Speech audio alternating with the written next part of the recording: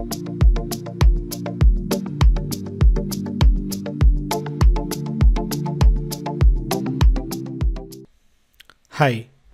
welcome to another tutorial of Learn LoadRunner series. In this video, we are going to see about actions and how we can leverage actions in runtime settings.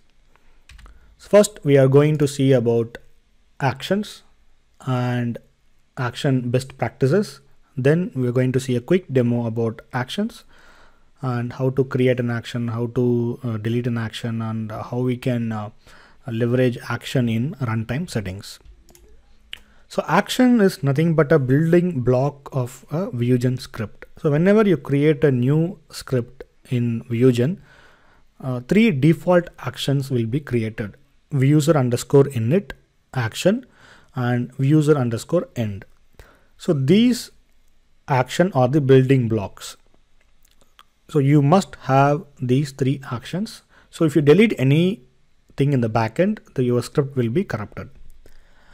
So typically what we do is the business flow will be like launching a web page, searching for a product, checking out, log off.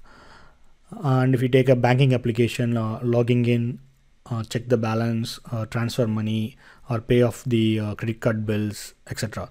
So if you have a typical business flows like login and log off, so you can keep that in vuser_init and vuser_end respectively.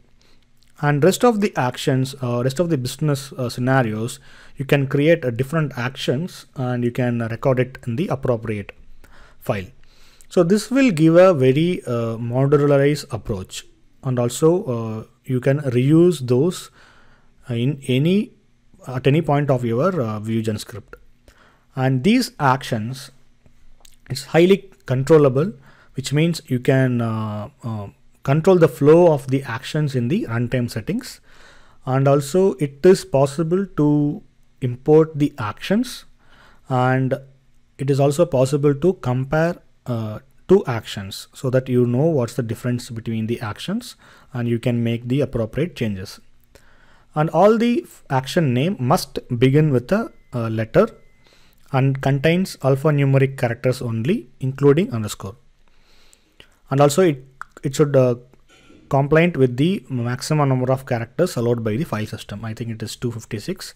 So these are the two important rules you need to follow when you are about to create an action in VuGen.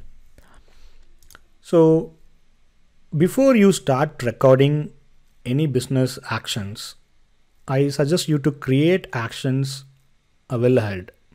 So you can create in the recording pin on the go, but I suggest you to create an action well before you start recording so that you can plan your recording strategy well before. And you need to follow the naming convention. So this will help for the people who will be joining new to the team, and also it will be helpful to you so that you can recognize, okay, this action will do this functionality. So I have seen people, they go by default action 1, 2, 3, 4, 5, and also they will mess up with the order in the runtime settings. So don't do that. Always have a naming convention. You can have the release name, or you can have the business process name, or the application name, or the page name, etc. So you can define. There is no thumb rule for the naming convention. Based on your need, you can define your naming convention practices. And also make sure that you are reusing the actions. Assume that you have an application where the search is the frequent business flow. So instead of having search recorded every time whenever you create a new script, what you can do is you can create one gold script or a master script for search, and then you can import that action in your newly created scripts. Similarly, login, log off, and searching for an item, or another example is checking the balance, right? So these are some typical actions people will be doing whenever they started their main business actions. So you can reuse those stuff in your newly created scripts and also have blocks in the runtime settings. So blocks is like a folder. So whenever you're about to start a new laptop, what you do is you will partition your main disk, and then in the secondary disk you will have the your work related folder, personal related folders, music, videos, by artists, by year, right? So follow the same strategy and define blocks, and also you can distribute the load based on the weightage, percentage, randomness in the blocks. So we are going to see about that in the demo, but so these are some of the best practices you need to you can leverage so that you can record, script and load test your application without any issues. So now we are going to see a demo. So I'm going to open VuGen, and I've already created a new script. So if you could see in the Solution Explorer, the new script has 3 actions. So the main parent folder is actions. So inside actions, I can see user init action and user underscore end. And in the extra files, you can see globals.h and runtime settings, parameters, recording report, and replay run results. So these are the building blocks of a VuGen script, particularly web HTTP HTML script. And as I said earlier, before you start recording, you need to understand your business, and also you have to define the actions. So by default, it will create with the name action. So you can rename it by right clicking on the action. So if you right click, there will be an option like for delete, rename, select file to compare, which will help you to compare the files, and compare to external file, and you can move up, move down. So you can basically rearrange. So only this rearranging is for only for us, only for the testers, basically, not for the load testing. So what I'm going to do is I'm going to rename this as, say, check balance. So if you rename and enter, you can see the name also changed here. So each action have the curly braces on and the return 0. So here you can write your code.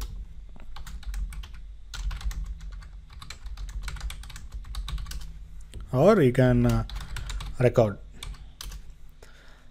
Now I'm going to create another action. So to create another action, you can use the right click or go to design, action, create new action. So in this menu, you can see there are 4 options available: create new action, delete action, rename action, and import action. So I'm going to create a new action.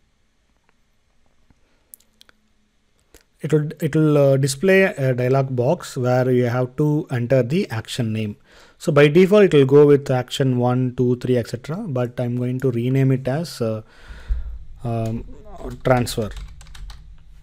And I'm going to click on OK. So once you click on OK, here this Solution Explorer will get a refresh, and here you can see the action transfer.c. Now we will see how to import action in the newly created scripts. So to import an action, right click on the actions and click on import action. So now it will display one dialog box. Here you have to browse for the VuGen script. So just click on browse and select the script name, and here you can see there are 3 actions available in the thinktime.usr file, and I'm going to import the action.c. Just check this box and click on import.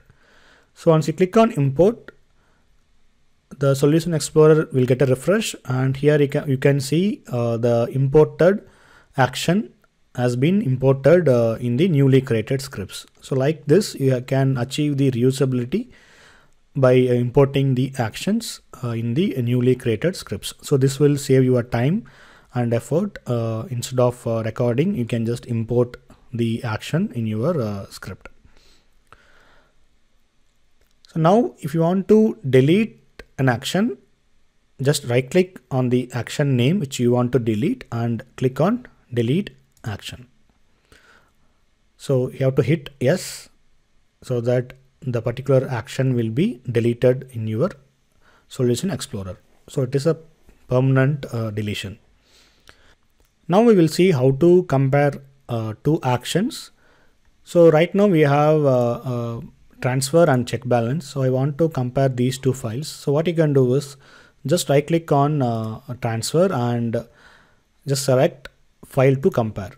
And now go to check balance and right click and click on compare to transfer.c. So once you selected that option, it will open Win Merge. So it's a utility by default. It will come with VuGen, and in the left side you can see the transfer.c, and in the right side you can see the check balance.c, and the differences will be highlighted in the yellow. So by this way you can compare two actions and you can make the necessary changes. And if you want to compare to the external file, you can always go to compare to external file, and you can browse the file and it will open it in the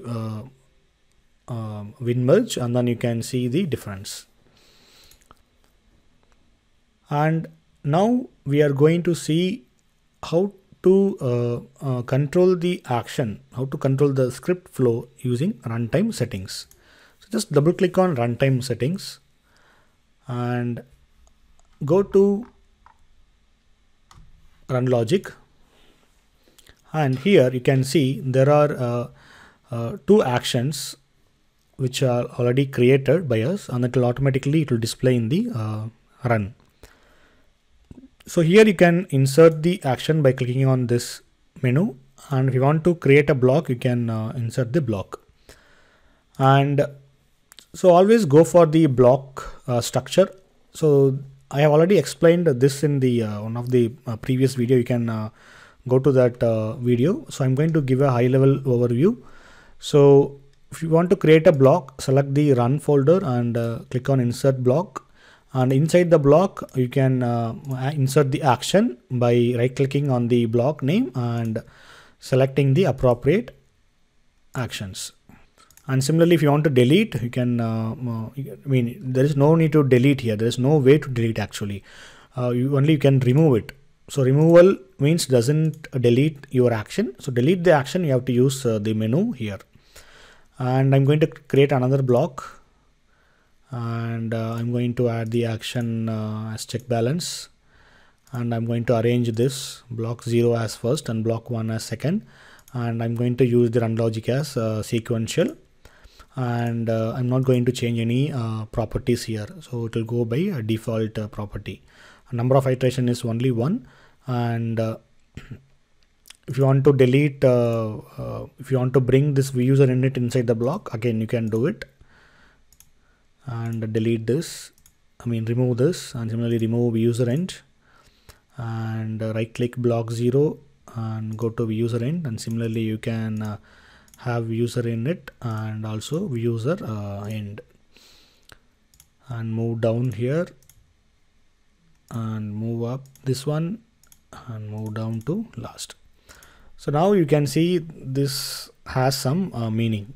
So the block 0 has check balance transfer and block 1 has only check balance.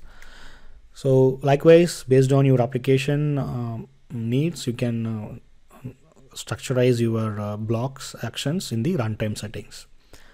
So make sure that key takeaway is make sure that you have actions created already and follow the naming convention, and to achieve the reusability, import the actions and have blocks in the run logic so that you can simulate the real world scenario in your load test. And also it will help you to maintain your action, and people who are newly joining to the team, so they can get what the script will do in the load test. So thanks for watching. If you have a time, please go to my next tutorial. Thank you.